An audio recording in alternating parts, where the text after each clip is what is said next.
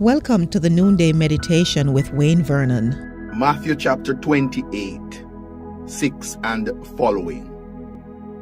He is not here, he has risen just as he said. Come and see the place where he lay. Then go quickly and tell his disciples he has risen from the dead and is going ahead of you into Galilee. There you will see him. Now I have told you.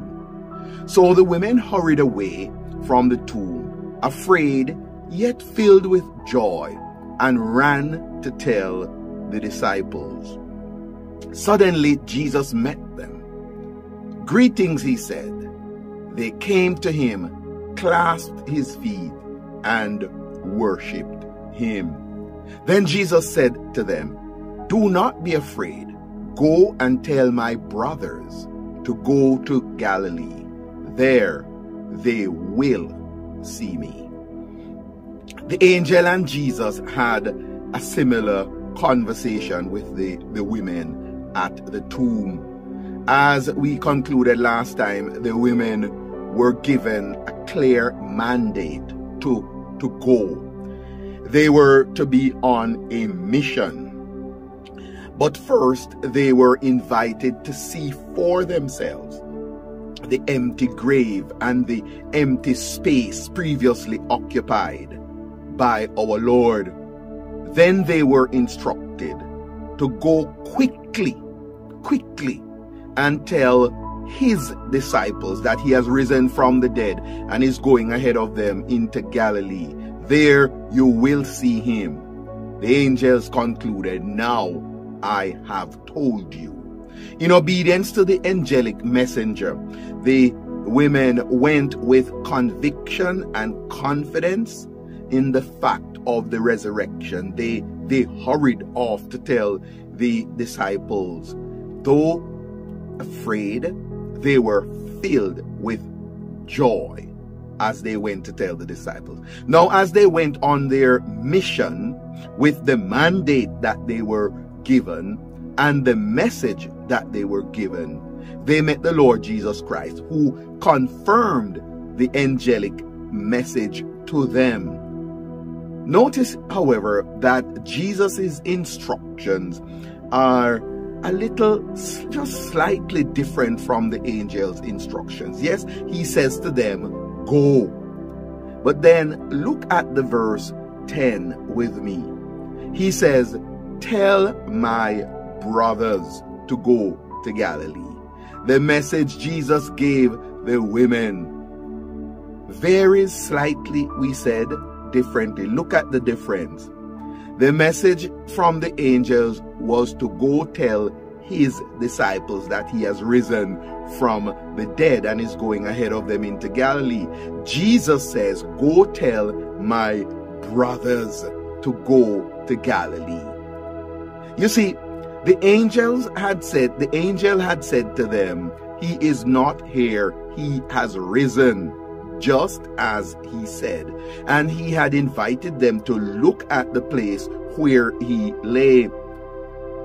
But Jesus said to them, go tell them to meet me. The angel invited the women to see this spot. But he told them that Jesus is risen and is going ahead of them to Galilee, just like he said. Just as he said is an intimation of the word of God repeatedly announced to the disciples by our Lord Jesus Christ.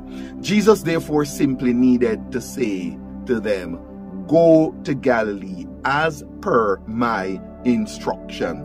That for the disciples would mean that he has risen from the dead indeed. In addition, our Lord speaks of them as my brothers.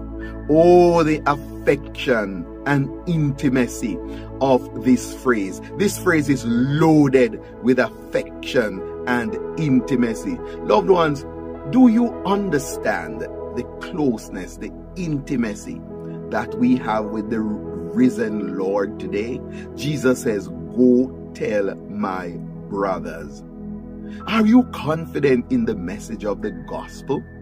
Are you confident in the word of God, or do you struggle with uncertainty? I pray that today you will appreciate the intimacy we have with the risen Lord and the urgency of the message of the resurrection. I pray that you will run with the message of the resurrected Lord and the power of the cross of Jesus Christ like never before. The angel said to the women, "Go quickly." And the text tells us that the women rushed off. They hurried. They understood the urgency of the message. I pray that you will live out the resurrected life as you relate to others today, so that they may see the life of the risen Savior through your life. I pray that, especially at this time, such a critical moment when we struggle with the definition of what Christian gathering and Christian fellowship should look like, I pray that we will invite others to meet the risen Lord where he is, to find him in his word despite the challenges involved. I pray that today will be a day of reflection for you on the resurrection of our Lord Jesus Christ, the mission, the mandate, and the message that are associated with this. Should you need further instructions in these matters, please feel free to text the number 647-696-0422.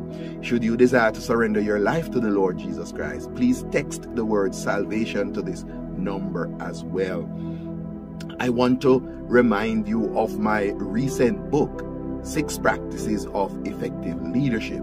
It is now available on Amazon in the Kindle form and the hard copy.